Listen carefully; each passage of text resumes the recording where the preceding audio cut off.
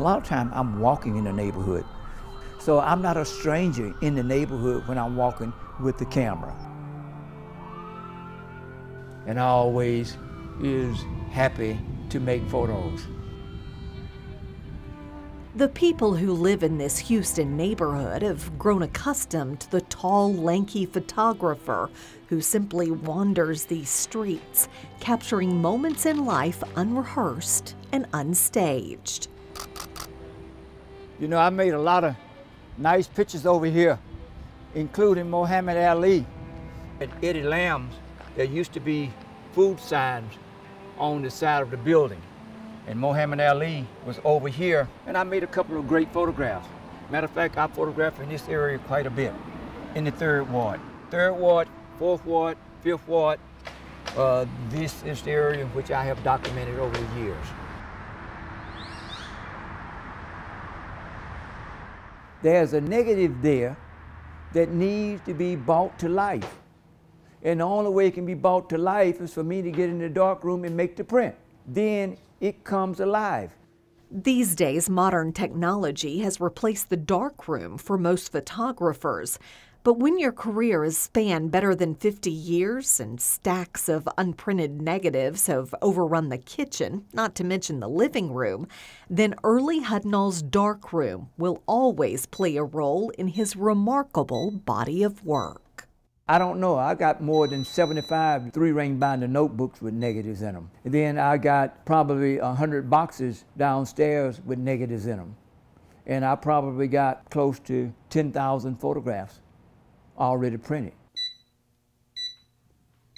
This is one of my earlier photographs when I was introduced into 4th Ward through the Model Cities program. This was President Johnson, Great Society.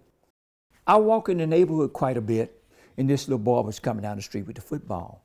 So I looked at him, and I stopped with my camera to make his picture, and he posed, and this is the look that he gave me. And this gentleman here worked on the King Ranch. One day I was walking, and I saw him, and he was picking up cans. And I walked up and spoke, and we started talking. And he was talking about that he was a cowboy on the King Ranch. My work has been documented in the Smithsonian, various collections, and it brings joy to people. It brings awareness to people. They speak to people. People identify with it in a certain kind of way, or the humanistic qualities of it. The Washington Post used some images. Time magazine ran about an 8 to 10 page spread. And lectured at the Smithsonian at William and Mary, in Ohio at the MFA there, Chicago Art Institute, Studio Museum in Harlem, University of Dallas, Southwest Texas State University, Library of Congress. I have worked there. I have worked in Europe, a couple of museums and galleries there that sells my work. Your work's been around the world. Yeah, and so I've been very fortunate. Yeah, you don't seem to have any ego about that. No, why should I? I've been blessed to be able to practice my craft, to me, which is the most important thing. It isn't monetary things about it. So what are these, like, these are all wrapped. Where did these come from? These were on display at the Holocaust Museum. What about that stack over there? This stack over here is probably images that I've taken out of frames that what I had to use frame, the same as these images in here. See, I keep images framed up from time to time. See? And with that, the tour is far from over. Yeah. Earlie's soft-spoken ways and his gentle approach to the human experience have blurred the line between fine art and documentary photography. Not bad for a poor kid from Mississippi. So what's up here? Up where? Up here. This is my studio. My mother and father divorced. All 6 of us stayed with my father. He would not let us leave. And we hunted during the fall of the year for rabbits and squirrels, and we went fishing and so forth and on. And so it was that kind of a lifestyle. We was poor in one way, but we didn't have to want for anything. And when I came to Texas, I brought those memories with me. So when I joined the Marine Corps, after I got out of boot camp, I went and bought a little Kodak Instamatic camera.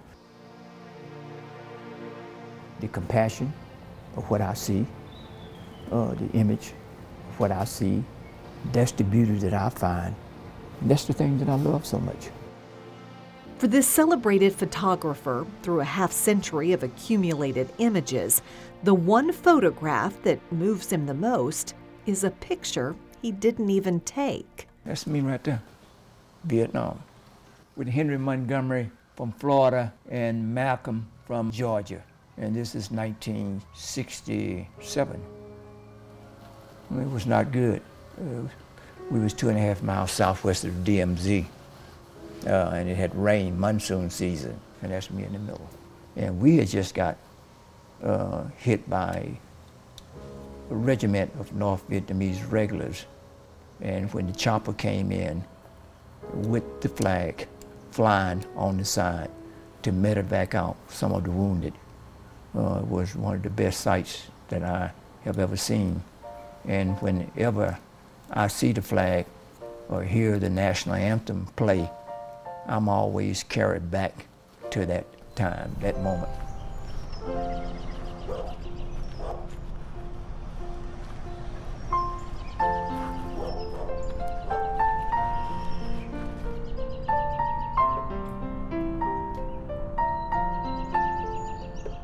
How long do you think you'll do this? As long as I possibly can, as long as God wants me to or allow me to, as long as I have my health and my strength. You know, as long as I can sit down and I got my eyes and I got my enlarged, I can sit on a stool and print. I can do that. And it is very important, not only to me, but to the community, you know, as well as to humanity. We know a man who says every face has a story and every photo has a purpose. His shutter may open and close in a fraction of a second, but it's that frozen moment in time that Earlie Hudnall says deserves to last forever. Without photography, I would be a lost individual. But wherever I go, I carry a camera, and that'll never stop.